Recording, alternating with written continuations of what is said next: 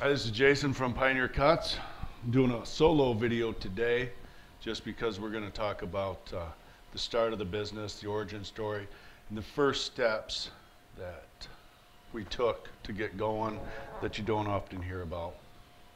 So most of the initial planning and thoughts of the project was from the lazy boy in my living room. I'm going to tell you, after hours of research, the very first steps that I found out needed to be taken. The first one is to register with the state of Michigan, LLC. Pretty easy process. There's a lot of people online, LegalZoom and whatnot, that charge you $250, $300 to do this. It's a super simple application from Michigan's website. Simple Google search will pull it up, and it's 25 bucks a year to register. It's not complicated at all. So LLC registration with Michigan, in my case, 25 bucks a year, super simple, is step one. And, you have to decide about, might as well lock down a .com. There's all kinds of .orgs and .this and that, but .com is, I was set on a .com, so we had to find a name for the business, and we wanted the .com to be open at the same time. So you can get online. There's several different sites to show you what .coms are available and what .coms aren't. So surprisingly, there's not very many .coms open that you think of. And we were going for, first cut kind of prototype.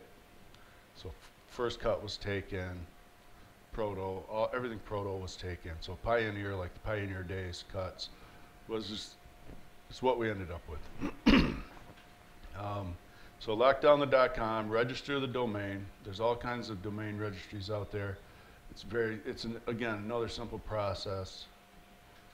They walk you right through it. We register ours with Google, ended up with Google, but you have Namecheap, GoDaddy, just pick one that's open, register it.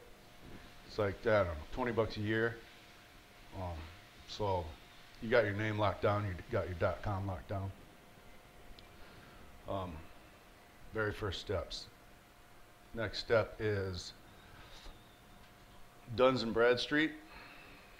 They're like some sort of credit outfit for businesses, and you register with them, and you end up with a Duns and Bradstreet number. It's free. So you get on their website. It's been so long. It's pretty self-explanatory. Just get on the website, Duns and Bradstreet. Register your name.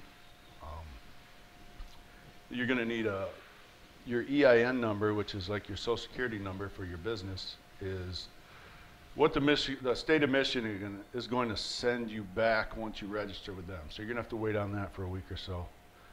And you're going to use that EIN number moving forward everywhere you go. It's just like I said, your social security number for your business. So you'll get that. Duns and Bradstreet, I think, will want that. Okay, so you're registered. You don't have a website built yet. You just have your domain name picked. You can build your website at any time, at your leisure. You can start right out with one. You can hold off. It's not critical. There's all kinds of drag and drop website builders out there. There's all kinds of do-it-yourself websites. We started out with that, and we've had actually more websites than I care to admit since the start, and it's because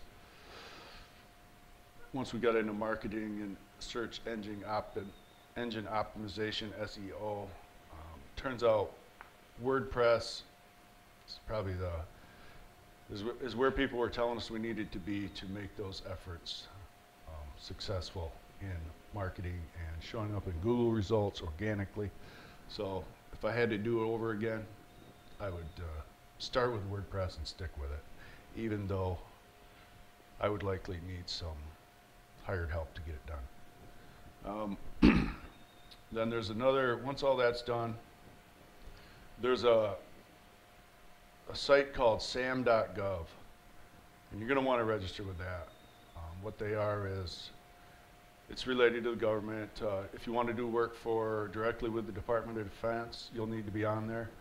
There's also, we have customers that require us to be on there because they are subcontractors for the government, and they give us some of their work that they're contracted to do, and they have to use entities that are on sam.gov. And it's also a free registration. It's a little bit lengthier process, the application. It's not quite as intuitive, but definitely doable, but it's a government thing, so it's got to be a little messy. Definitely worth doing right off the bat. Get all these things set up, and then, because we didn't set all these things up like I'm telling you right away, and we ran into roadblocks and had to go back and do it. So these are kind of that's the beginning base that you need if you want to, take a look at what it's going to take. All these things that I've mentioned so far there's not much money wrapped up in it, not much time. You can do all of this and decide at any minute that you want to stop. You're not really out anything. Once you have all these things done, you don't even have to build the website yet. That's going to be a little more expensive if you do WordPress and hire it out. I'd recommend going with a freelancer rather than an agency on all the website building, and we've contracted quite a bit of work out on Upwork. It's a freelance website where you can hire freelancers from all over the world. Obviously in India, websites can be built cheap. It's just monitoring the quality, and it's kind of a give or take balance and how comfortable you are with outsourcing some of your IT work to India. We do a little bit there, but again, if I had to do it over again, our first website would have been built by a US-based person. So that, again, the website can come later, but I keep talking about it because we made a lot of, I think, costly mistakes and had to revamp it when we could have just started a little stronger with the website area. So that's it. You're registered. You're now ready to do work. Insurance. None of our customers asked us for insurance. So it was me and Easton in the garage, and I didn't feel the need for a lot of insurance. And as in that situation, when you're the owner and you're the only one working, you do not have to have workman's compensation insurance. It's not a requirement. As far as liability and business insurance, we didn't get that for quite some time. None of my customers asked for it.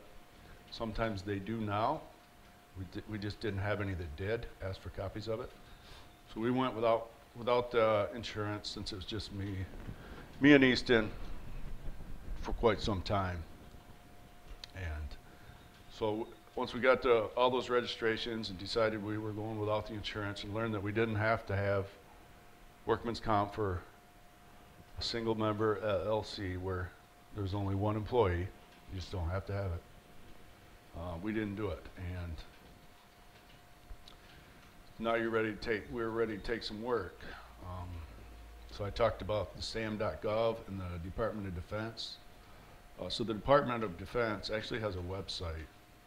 It's called DIBS, D-I-B-B-S .gov. I think you'll have to go DIBS. The Department of Defense lists all the jobs that they have available, and it's kind of like a board system, and they're just available to bid on. And it's super, super complicated. It takes a lot of effort to research and see what they're talking about and what's going on in that website. That's how we got started. We currently do not do that work just because the private sector is much easier to deal with and the money is better. So the government, you hear the stories about them paying $300 for a roll of toilet paper and $500 for a hammer etc. You hear those stories. That's not been my experience. It's very competitive on this particular site. The contracts are long. The drawings are very rudimentary and old. Very hard to read in many cases. If there's questions, it's going to take months possibly to get an answer. When you do manufacture parts, it seems like they put more emphasis on the labeling that you have to do, the barcodes, the labels, the part marking, the bagging, than they do the actual part and the quality of the part. Most cases, from the DIBS work, a government inspector will come to your facility and inspect the shipment, labeling mostly, paperwork, that it was the right material, search for the processes before the job can ship. A lot of people do this government kind of work and they're profitable at it and that's all they do. It's just that's just not what we do. We're not opposed to it. We want to get back into doing some of it just because, you know, it supports our country. And we look at it from time to time. But like I said, it's pretty competitive. You'll see as you go through the past contractors are a lot of the same contractors, and they're manufacturing things pretty efficiently. So not everything is cut out for a machine shop. There's just tons of different, there's sewing, there's tents, I mean, textiles, electronics, it's all on there, gloves, just everything you can imagine is on there. But it's available, it's easy if you're not a very good salesman like me. You don't have to talk to them, you just go on there. There's the work, bid on it. In the beginning, I won all kinds of government work. I was just one job after another. I also quoted a lot of it too lean. But being just me and Easton, we didn't really have a lot of overhead. We didn't have to make a lot of money. We just had to support the family. I wasn't working now, and I was doing government work. So that's how we got started. That's kind of the basic steps. Other than the government work, I started doing some cold calls. Got a few regular customers. Some worked out, some didn't. You know, there's a lot of middlemen out there, a lot of different operations, and I worried a lot about not getting paid. Knock on wood, that hasn't happened to date. We've always got paid, but it was always a big concern to put all this time and money and effort and then have to fight to get paid. So it's definitely a concern.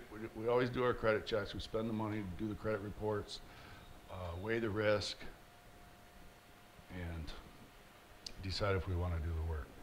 So those are the beginning steps. That's kind of how we started in the garage. Slowly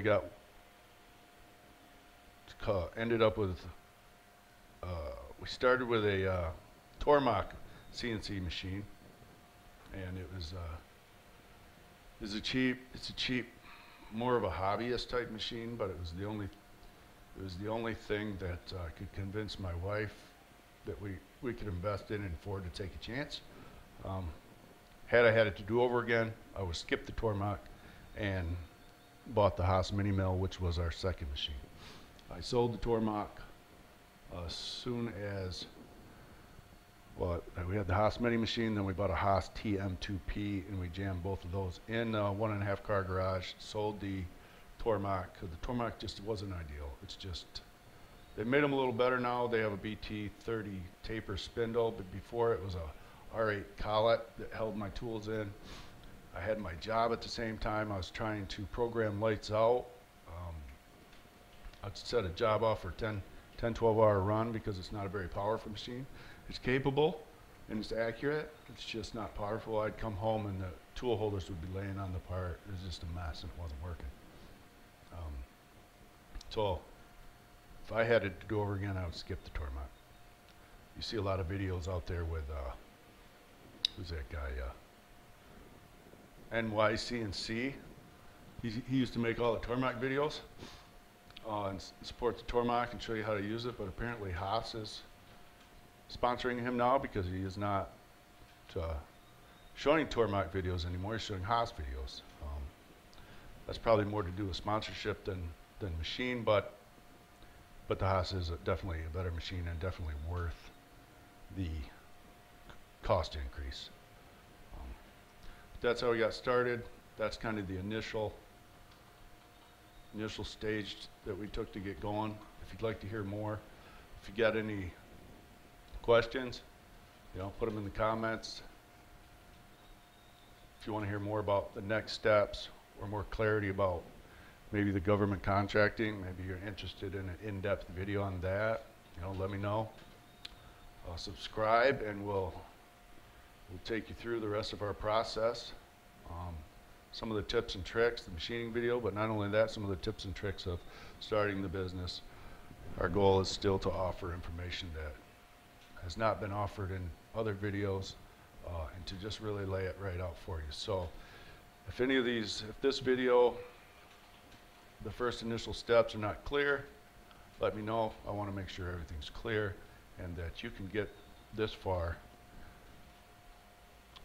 registrations and all, pretty easily without too much investment. So subscribe, stay tuned. We release a video every other Tuesday. Thanks for watching.